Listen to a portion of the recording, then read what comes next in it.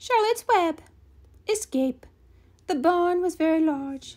It was very old. It smelled of hay and it smelled of manure. It smelled of the perspiration of tired horses and the wonderful sweet breath of patient cows. It often had a sort of peaceful smell, as though nothing bad could happen ever again in the world. It smelled of grain and of harness dressing and of axle grease and of rubber boots and of new rope. And whenever the cat was given a fish head to eat, the barn would smell of fish. But mostly it smelled of hay, for there was always hay in the great loft up overhead. And there was always hay being pitched down to the cows and the horses and the sheep. The barn was pleasantly warm in winter when the animals spent most of their time indoors, and it was pleasantly cool in summer when the big door stood wide open to the breeze. The barn had stalls on the main floor for the workhorses, tie-ups on the main floor for the cows, a sheepfold down below for the sheep, a pig pen down below for Wilbur, and it was full of all sorts of things that you find in barns: ladders, grindstones, pitchforks, monkey wrenches, scythes, lawnmowers, snow shovels, axe handles, milk pails, water buckets, empty grain sacks, and rusty As you could tell, Darwin got a little tired, so I'm going to continue reading. Chapter 3 is quite long.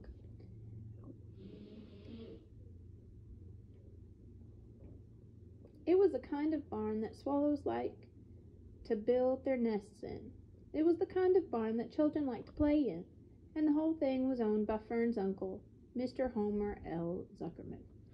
Wilbur's new home was in the lower part of the barn, directly underneath the cows. Mr. Zuckerman knew that a manure pile is a good place to keep a young pig. Pigs need warmth, and it was warm and comfortable down there in the barn cellar on the south side. Fern came almost every day to visit him. She found an old milking stool that had been discarded, and she placed the stool in the sheepfold next to Wilbur's pen. Here she sat quietly during the long afternoons, thinking and listening and watching Wilbur. The sheep soon got to know her and trust her. So did the geese who lived with the sheep. All the animals trusted her. She was so quiet and friendly. Mr. Zuckerman did not allow her to take Wilbur out, and he did not allow her to get into the pig pen. But he told Fern that she could sit on the stool and watch Wilbur as long as she wanted to. It made her happy just to be near the pig, and it made Wilbur happy to know that she was sitting there, right outside his pen. But he never had any fun. No walks, no rides, no swims. One afternoon in June, when Wilbur was almost 2 months old, he wandered out into his small yard outside the barn. Fern had not arrived for her usual visit. Wilbur stood in the sun, feeling lonely and bored. There's never anything to do around here, he thought. He walked slowly to his food trough and sniffed to see if anything had been overlooked at lunch. He found a small strip of potato skin and ate it. His back itched, so he leaned against the fence and rubbed against the boards. When he tired of this, he walked indoors, climbed to the top of the manure pile, and just sat down. He didn't feel like going to sleep. He didn't feel like digging. He was tired of standing still, tired of lying down. I'm less than 2 months old, and I'm tired of living, he said. He walked up to the yard again. When I'm out here, he said, there's no place to go but in. When I'm indoors, there's no place to go but out in the yard. That's where you're wrong, my friend, said a voice. Wilbur looked through the fence and saw the goose standing there. You don't have to stay in that dirty little yard, said the goose, who talked rather fast. One of the boards is loose. Push on it, push on it, and come on out. What? Said Wilbur. Say it slower. At the risk of repeating myself, said the goose, I suggest that you come on out. It's wonderful out here. Did you say your board was loose? That I did, said the goose. Wilbur walked up to the fence and saw that the goose was right. One board was loose. He put his head down, shut his eyes, and pushed. The board gave way. In a minute he had squeezed through the fence and was standing in the long grass outside his yard. The goose chuckled. How does it feel to be free? She asked. I like it, said Wilbur. That is, I guess I like it. Actually, Wilbur felt queer to be outside his fence with nothing between him and the big world. Where do you think I'd better go? Anywhere you like, said the goose. Go down through the orchard, root up the sod. Go down through the garden, dig up the radishes, root up everything, eat grass, look for corn, look for oats, run all over, skip and dance, jump and prance. Go down through the orchard and stroll in the woods. The world is a wonderful place when you're young. I can see that, replied Wilbur. He gave a jump in the air, twirled, ran a few steps, stopped, looked all around, sniffed the smells of afternoon, and then set off walking down through the orchard. Pausing in the shade of an apple tree, he put his strong snout into the ground and began pushing, digging, and rooting. He felt very happy. He had plowed up quite a piece of ground before anyone noticed him. Mrs. Zuckerman was the first to see him. She saw him from the kitchen window, and she immediately shouted for the men. Homer! She cried, pigs out! Lurvy, pigs out! Homer, Lurvy, pigs out! He's down there under that apple tree. Now the trouble starts, thought Wilbur. Now I'll catch it. The goose heard the racket, and she, too, started hollering. Run, run, run, downhill, make for the woods, she shouted to Wilbur. They'll never catch you in the woods. The cocker spaniel heard the commotion, and he ran out from the barn to join the chase. Mr. Zuckerman heard, and he came out of the machine shed where he was mending a tool. Lurvy, the hired man, heard the noise and came from the asparagus patch where he was pulling weeds. Everybody walked toward Wilbur, and Wilbur didn't know what to do. The woods seemed a long way off, and anyway, he had never been down there in the woods and wasn't sure he would like it. Get around behind him, Lurvy, said Mr. Zuckerman, and drive him toward the barn. And take it easy. Don't rush him. I'll go and get a bucket of slop. The news of Wilbur's escape spread rapidly among the animals on the place. Whenever any creature broke loose on Zuckerman's farm, the event was of great interest to the others. The goose shouted to the nearest cow that Wilbur was free, and soon all the cows knew. Then one of the cows told one of the sheep, and soon all the sheep knew. The lambs learned about it from their mothers. The horses in their stalls in the barn pricked up their ears when they heard the goose hollering, and soon the horses had caught on to what was happening. Wilbur's out, they said. Every animal stirred and lifted its head and became excited to know that one of his friends had got free and was no longer pinned up or tied fast. Wilbur didn't know what to do or which way to run. It seemed as though everybody was after him. If this is what it's like to be free, he thought, I believe I'd rather be pinned up in my own yard. The cocker spaniel was sneaking up on him from one side. Lurvy and hired man was sneaking up on him from the other side. Mrs. Zuckerman stood ready to head him off if he started for the garden. And now Mr. Zuckerman was coming down toward him carrying a pail. This is really awful, thought Wilbur. Why doesn't Fern come? He began to cry. The goose took command and began to give orders. Don't just stand there, Wilbur! Dodge about, cried the goose. Skip around, run toward me, slip in and out, in and out, in and out. Make for the woods, twist and turn. The cocker spaniel sprang for Wilbur's hind leg. Wilbur jumped and ran. Lurvy reached out and grabbed. Mrs. Zuckerman screamed at Lurvy. The goose cheered for Wilbur. Wilbur dodged between Lurvy's legs. Lurvy missed Wilbur and grabbed the spaniel instead. Nicely done, cried the goose. Try it again. Run downhill, suggested the cows. Run toward me, yelled the gander. Run uphill, cried the sheep. Turn and twist, honked the goose. Jump and dance, said the rooster. Look out for Lurvy, called the cows. Look out for Zuckerman, yelled the gander. Watch out for the dog, cried the sheep. Listen to me, screamed the goose. Poor Wilbur was dazed and frightened by this hullabaloo. He didn't like being the center of all this fuss. He tried to follow the instructions his friends were giving him, but he couldn't run downhill and uphill at the same time, and he couldn't turn and twist when he was jumping and dancing, and he was crying so hard he could barely see anything that was happening. After all, Wilbur was a very young pig, not much more than a baby, really.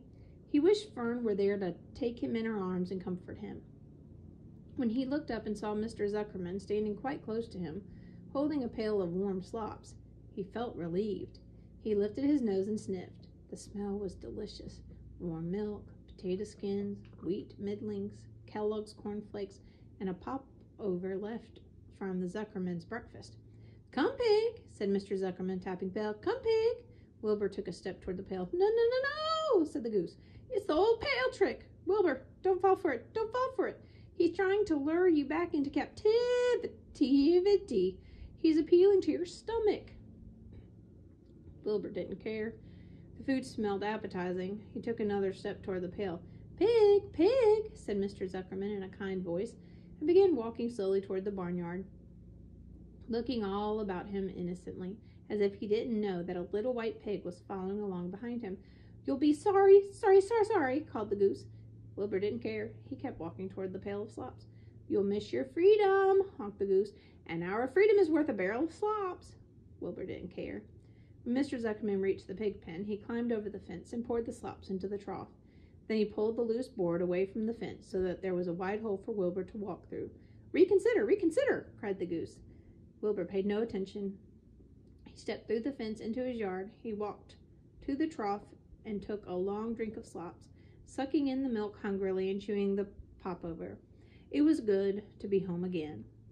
While Wilbur ate, Lurvy fetched a hammer and some 8-penny nails and nailed the board in place. Then he and Mr. Zuckerman leaned lazily on the fence, and Mr. Zuckerman scratched Wilbur's back with a stick. "He's quite a pig," said Lurvy. "Yes, he'll make a good pig," said Mr. Zuckerman. Wilbur heard the words of praise. He felt the warm milk inside his stomach. He felt the pleasant rubbing of the stick along his itchy back. He felt peaceful and happy and sleepy. This had been a tiring afternoon. It was still only about 4 o'clock, but Wilbur was ready for bed. "I'm really too young to go out into the world alone," he thought as he lay down. Chapter 5. Loneliness. The next day was rainy and dark. Rain fell on the roof of the barn and dripped steadily from the eaves. Rain fell in the barnyard and ran in crooked courses down into the lane where thistles and pigweed grew. Rain spattered against Mrs. Zuckerman's kitchen windows and came gushing out of the downspouts. Rain fell on the backs of the sheep as they grazed in the meadow. When the sheep tired of standing in the rain, they walked slowly up the lane and into the fold. Rain upset Wilbur's plans. Wilbur had planned to go out this day and dig a new hole in his yard. He had other plans too. His plans for the day went something like this: breakfast at 6:30, skim milk, crust, middlings, bits of donuts, wheat cakes with drops of maple syrup sticking to them, potato skins, leftover custard pudding with raisins, and bits of shredded wheat. Breakfast would be finished at 7. From 7 to 8, Wilbur planned to have a talk with Templeton, the rat that lived under his trough. Talking with Templeton was not the most interesting occupation in the world, but it was better than nothing. From 8 to 9, Wilbur planned to take a nap outdoors in the sun. From 9 to 11, he planned to dig a hole or trench and possibly find something good to eat buried in the dirt. From 11 to 12, he planned to stand still and watch flies on the boards, watch bees in the clover, and watch swallows in the air.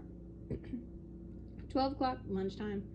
Middlings, warm water, apple parings, meat gravy, carrot scrapings, meat scraps, stale hominy, and the wrapper of a package of cheese. Lunch would be over at 1. From 1 to 2, Wilbur planned to sleep. From 2 to 3, he planned to scratch itchy places by rubbing against the vents. From 3 to 4, he planned to stand perfectly still and think of what it was like to be alive and to wait for Fern. At 4 would come supper: skim milk, provender, leftovers, sandwich from Lurvy's lunchbox, prune skins and morsels of this, a bit of that, fried potatoes, marmalade drippings, a little more of this, a little more of that, a piece of baked apple, a scrap of upside-down cake. Wilbur had gone to sleep thinking about these plans. He awoke at 6 and saw the rain, and it seemed as though he couldn't bear it. "I get everything all beautifully planned out, and it has to go and rain," he said. For a while he stood gloomily indoors. Then he walked to the door and looked out. Drops of rain struck his face. His yard was cold and wet. His trough had an inch of rainwater in it. Templeton was nowhere to be seen. "Are you out there, Templeton?" called Wilbur. There was no answer. Suddenly Wilbur felt lonely and friendless. "One day just like another," he groaned. "I'm very young. I have no real friend here in the barn.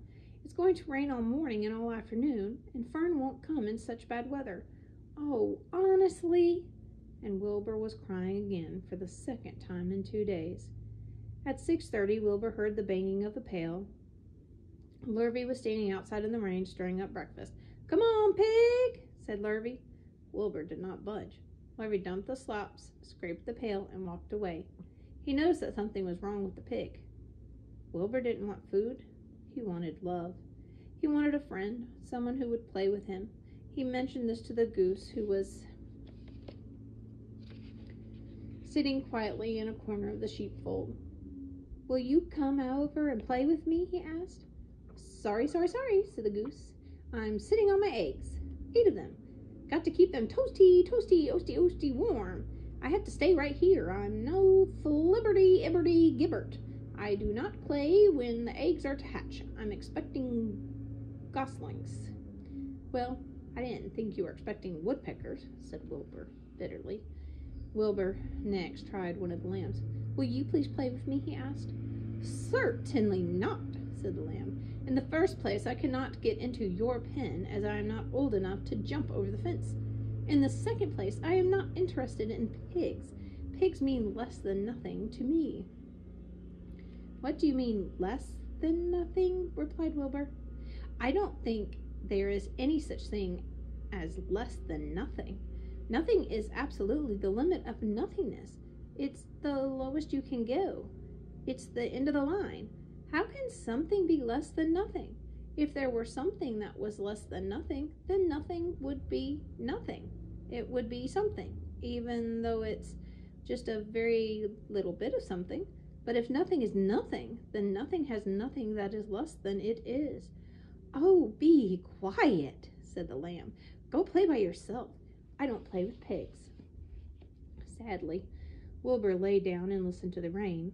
Soon he saw the rat climbing down a slanting board that he used as a stairway. "Will you play with me, Templeton?" asked Wilbur. "Play," said Templeton, twirling his whiskers. "Play? I hardly know the meaning of the word." "Well," said Wilbur, "it means to have fun, to frolic, to run and skip and make merry." "I never do those things if I can avoid them," replied the rat sourly. "I prefer to spend my time eating, gnawing, spying, and hiding. I am a glutton, but not a merry maker. Right now I'm on my way to your trough to eat your breakfast, since you haven't got sense enough to eat it yourself." And Templeton, the rat, crept stealthily along the wall and disappeared into a primitive tunnel that he had dug between the door and the trough in Wilbur's yard. Templeton was a crafty rat, and he had things pretty much his own way. The tunnel was an example of his skill and cunning. The tunnel enabled him to get from the barn to his hiding place under the pig trough without coming out into the pen. He had tunnels and runways all over Mr. Zuckerman's farm and could get from one place to another without being seen. Usually he slept during the daytime and was abroad only after dark. Wilbur watched him disappear into his tunnel. In a moment he saw the rat's sharp nose poke out from underneath the wooden trough. Cautiously, Templeton pulled himself up over the edge of the trough. This was almost more than Wilbur could stand, on this dreary, rainy day, to see his breakfast being eaten by somebody else.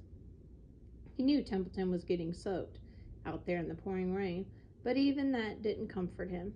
Friendless, dejected, and hungry, he threw himself down in the manure and sobbed. Late that afternoon, Lurvy went to Mr. Zuckerman.